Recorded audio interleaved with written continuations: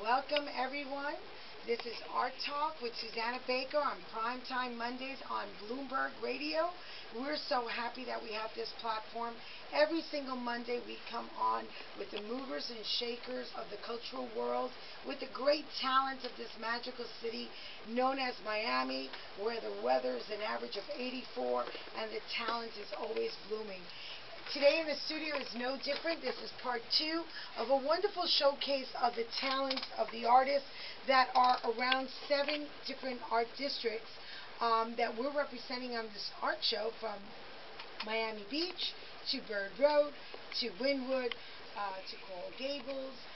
We also have South Miami as well that we're discussing here. And so there's fabulous art everywhere we go. We know Art Basel is once a year, but I always say Art Basel is every day of the year. You have some of the best collections in Miami. We have the Rubel Family Collection in Wynwood, Marty Margulies in Wynwood, Rosa de la Cruz, Little Havana, the Jeffrey Loria Collection. And so every day we should support our cultural institutions. And this week we have something so special at the Home Design and Remodeling Show. Starting from March 27th, you could come down and you could actually meet and greet one of these phenomenal, talented artists, buy and support the arts by buying a piece, or just meeting and greeting and learning about some of their workshops or some of their next receptions and galas. And with that, I have in front of me a lovely, talented lady, Tina Salvesen. Salvesen. Tina Salvesen from Wynwood, from the Bake House, right? We also have from Wynwood, from the Wynwood Art Lofts, we have David Gary Lloyd. Good. Hello, David. And we also have Emanuele Viscuso from Miami Beach. Hi, Emanuele. Thank you for having me here. Oh, I'm so happy. I'm excited. Let me tell you. This is one of the few platforms on Bloomberg. While everyone else is discussing the finances and insurance and the up and downs of the Dow Jones, we're here about talking about the fabulous arts. And from emerging to masters to collections, it's our honor to always give a voice for that one part of the world that has a universal language. Art is a universal language. There is no, there's no stereotypes. There's no discrimination. It comes in all shapes, sizes, and forms, as I see here today on this show that we're highlighting with art at the new Home Design and Remodeling Show. Now, Tina, tell us what brought you to Miami, and then the Bake House, and why did you choose to do this conference? Oh, so you're a native. I'm a native. Okay. Pretty much. My mother flew to Chicago to have me and flew back. All right. I was born in Chicago, but I've lived here most of my life. I left when I was about 16 to go to college, and I didn't come back till 7 years ago now.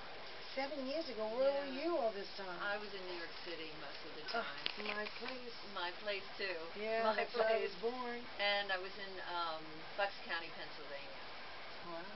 So I moved back here. My mother was aging beautifully, absolutely beautifully, and I came to be with her and my sister, who's lived here. And the arts? Where? Because I see that you did get a degree in Bachelor of Fine Arts. Yes, and I went to my MFA at Tyler Temple University, and I was in the Newark Museum. I was in a lot of museums in Pennsylvania and New York, and I still have shows in New York, but I came back down here. How do you see the art scene from New York City to here? I think it's wonderful here. Yeah, it really I is. think that we are growing and changing and doing things that are absolutely phenomenal. And I think the weather helps us a good deal. I think this wonderful winter we've had and this whole loving of this climate really helps the arts in a way that New York doesn't have. Well, that was a very interesting thing, and it's true. Miami has always been sold by the sun and the beach.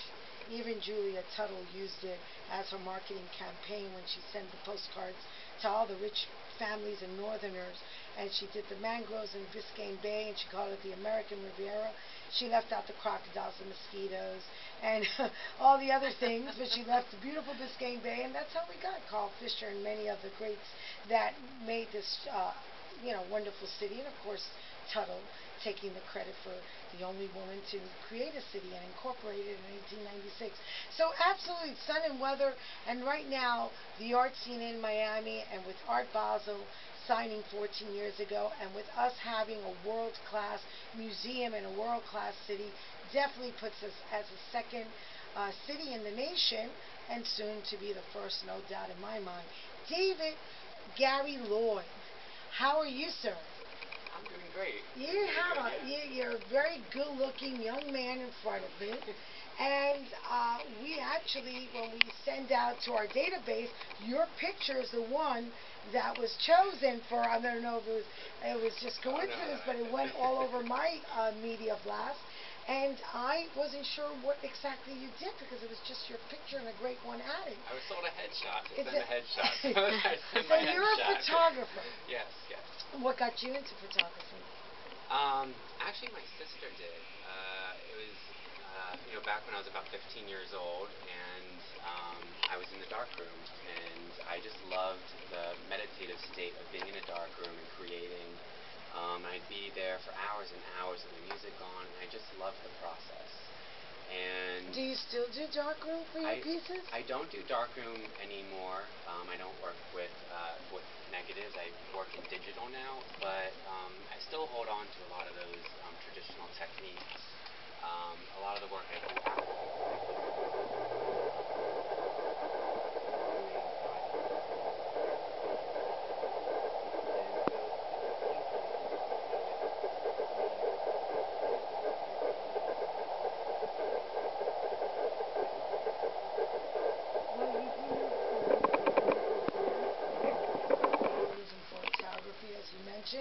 and some portraits, so it's really exciting to see the diversity that Home with Art will have.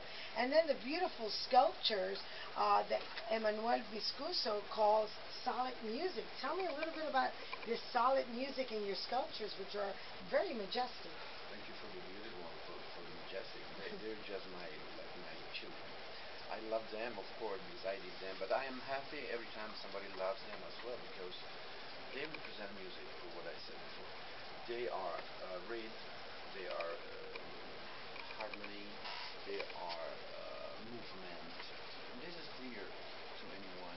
I remember one time I was in New York in the Metropolitan Museum with new pictures from my sculptures, and I was looking at the DS, and I was sitting in the bar of the Metropolitan, and another lady on another seat tell me, hey, what are you looking at? And I said, I'm looking at my sculptures, but nothing important. We were in the Metropolitan, so you can imagine I wasn't ready. So she said, oh no, please let me, I want to see. And she looked at it, oh, wonderful. I think to music looking at this. And this was, for me, the proof that I was in the real direction with mine, because I was saying this, but I didn't tell this lady before. She said. So this was like the demonstration that I was right in this thing. This was in 86. In 1986. 1986. And so I see some of your sculptures very kinetic. Looks like a lot of meticulous work as you continue going. In particular, the one that was sent to me. How large and how long does it take? What are the different sizes and dimensions? Well, and how long does an average work of your sculpture take?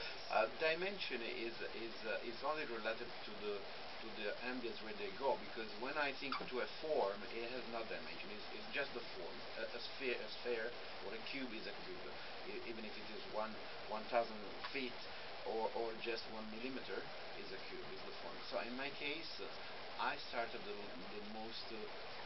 first ones with little steps, little staples, metal.